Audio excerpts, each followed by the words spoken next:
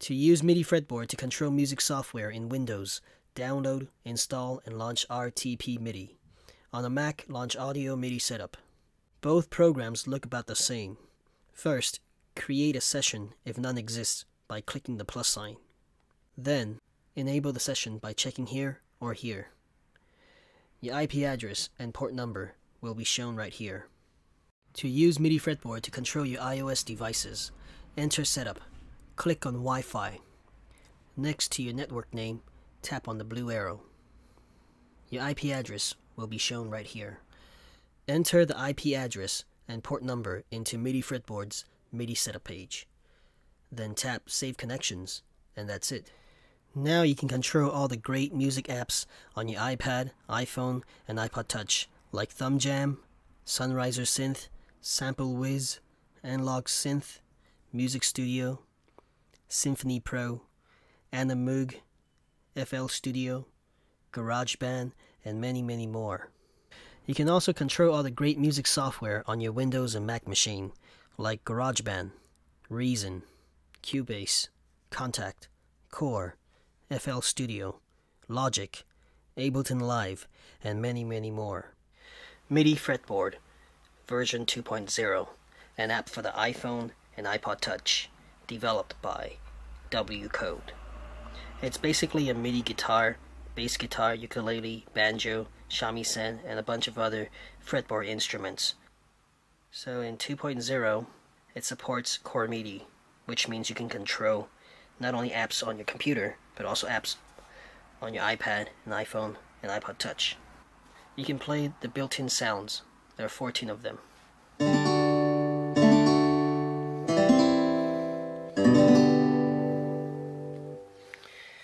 Or you can mute the built-in sounds by going into Settings.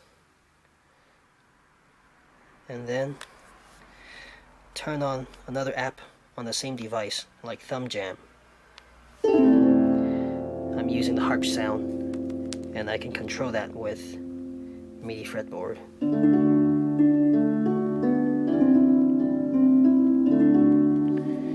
Okay, and now let's turn off Thumbjam. And this time, we're going to control an app on the iPad. All you have to do is go into Settings, MIDI Settings, and enter the IP address of your iPad or your iPhone into here and tap Save Connections. And that's it. This is NLog Synth, very popular app, so I'm going to control it. As you watch me play, you're going to see the keys on this iPad being pressed down. You see that? Right there. And as I bend the pitch, you can see the pitch wheel also being turned. You can set how much you want to pitch bend inside this app. So you can control any app on the iPad that supports MIDI signals. And now we're going to control my MacBook Air. And this is Garageband.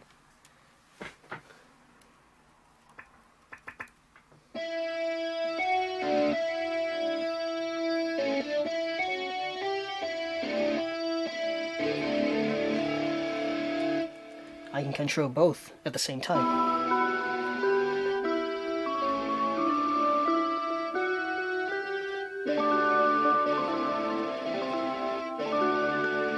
It's pretty fast, you can't really notice any delays. If you use a LAN cable with your MacBook Air, it will improve performance even more. But using Wi-Fi, it works pretty well.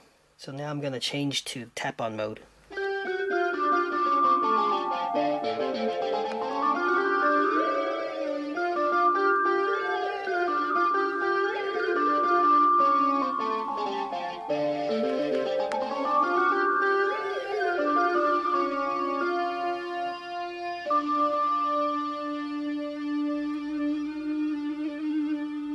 Next, I'm going to close these two programs, and I'm going to make a guitar tablature. On the iPad, we have Symphony Pro. On the Mac, we have Guitar Pro 6 running. Create a new project, and then click on Sound, and MIDI capture and click on Start Recording right here. In Symphony Pro on the iPad, tap on Settings, and turn on MIDI input. Okay, now tap on the piano icon and the edit icon, and as I play, you're going to see notes showing up on both of these devices.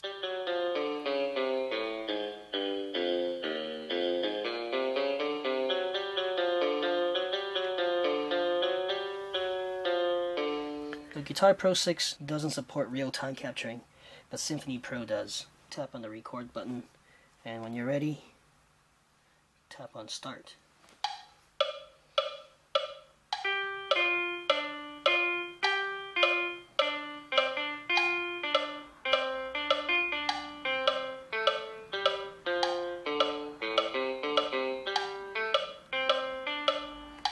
And play everything.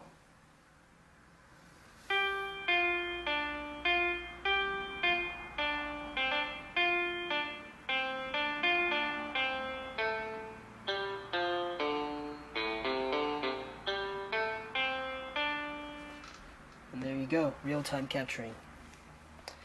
So that's what this app is for. Playing music anywhere using the built-in sounds, controlling Thumbjam and other software on the same device without internet connection, and then using the internet control the iPad and the Mac or even the Windows machine. Now I'm going to talk about all the features of MIDI Fretboard version 2.0. There is a strum mode and a tap-on mode. This is the strum mode. You can see the sound holes right here. To pluck, you have to tap and release.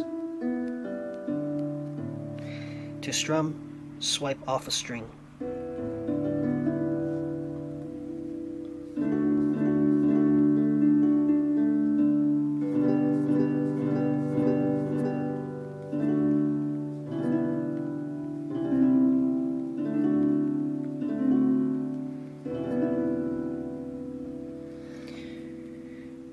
To traverse the guitar neck, just swipe here and the MIDI fretboard will pop up. Go to any fret you want, let go, and now we're at fret 12.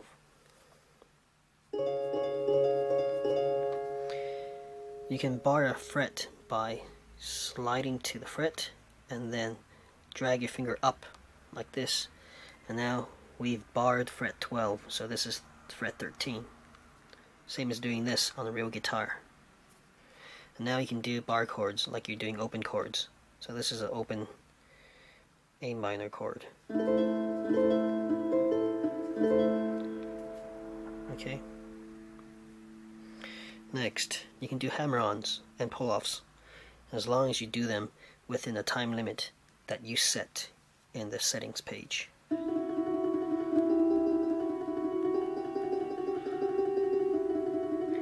If you're too slow, it's not going to work. Okay? Next, you can pitch bend by tilting up like this.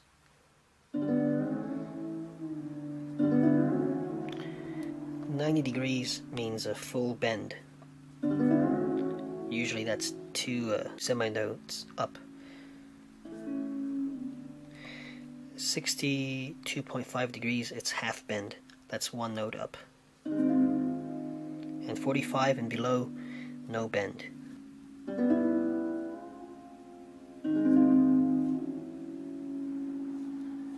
And to control the volume, you can tilt left and right.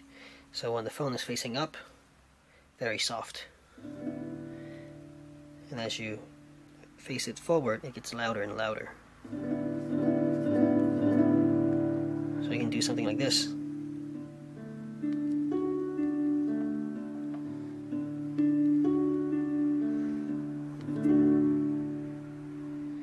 Next, for people with really big hands, it's kind of hard to play the A major chord because you have to cram 3 fingers onto 1 fret. Okay, this app is pretty spacious, you can do it. But if you have really big fingers, what you can do is tap the first note, slide your finger over a little bit. It'll still hold the note for you as long as you don't slide too far away like this. So just like this, like this, then like that. Okay, likewise, like this, like that, or like this. Okay. Another feature for people with big hands is that you can double tap on the note to bar all the strings below your finger. Just double tap. That's a partial barring. You can bar the whole thing or bar only half of it. And now you can do the A major chord easily. Tap and release the last note. Okay. Same, you can do a F major chord, double tap, and then there you go. And the hardest one to do on most guitar apps is the B major bar chord. But here, double tap here, let go this one, and there you go.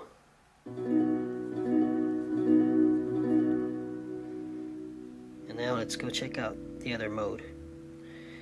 So here it says hammer on and pull off time limit is set to 0.25 seconds. Now drag all the way to the right, and now it's going to say tap on mode. Now there's no more sound hole. Just tap and play.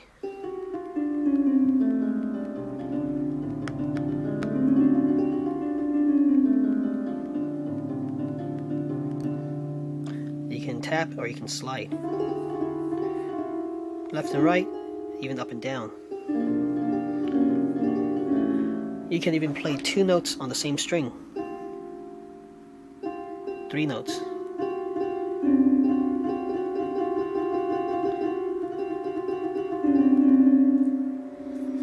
And this is the tap mode.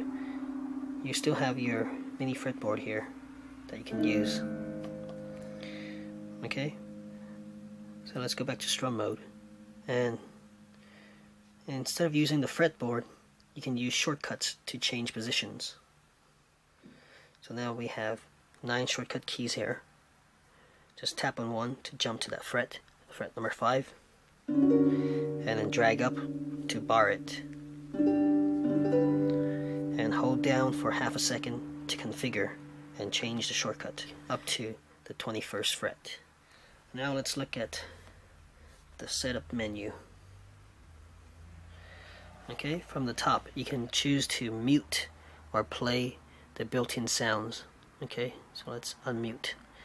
There are 14 built-in sounds: acoustic guitar, banjo, Chinese guzheng, Chinese pipa, classical guitar, dulcimer, distorted guitar, grand piano, Japanese koto, Japanese shamisen, oud lute, sitar, slap bass, and ukulele.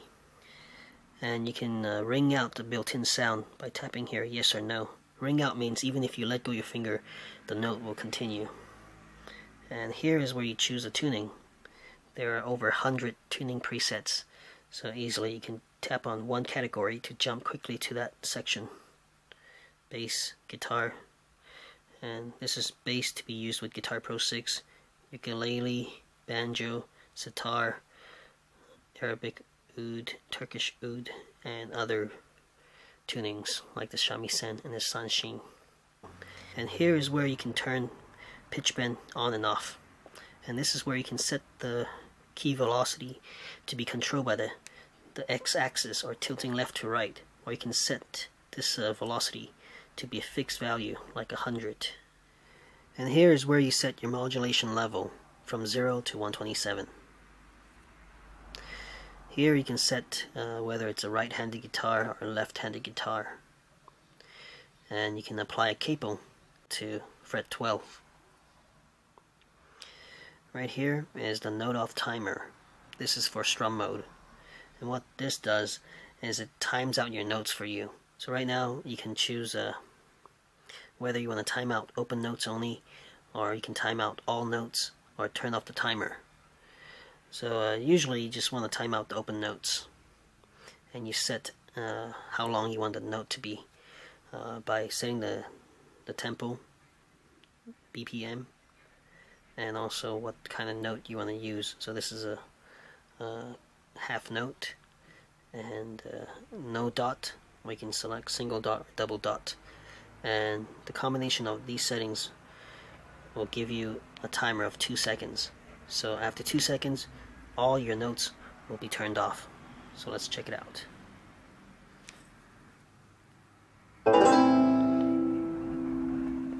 And let's go back to fade out, and now just only turn off open notes.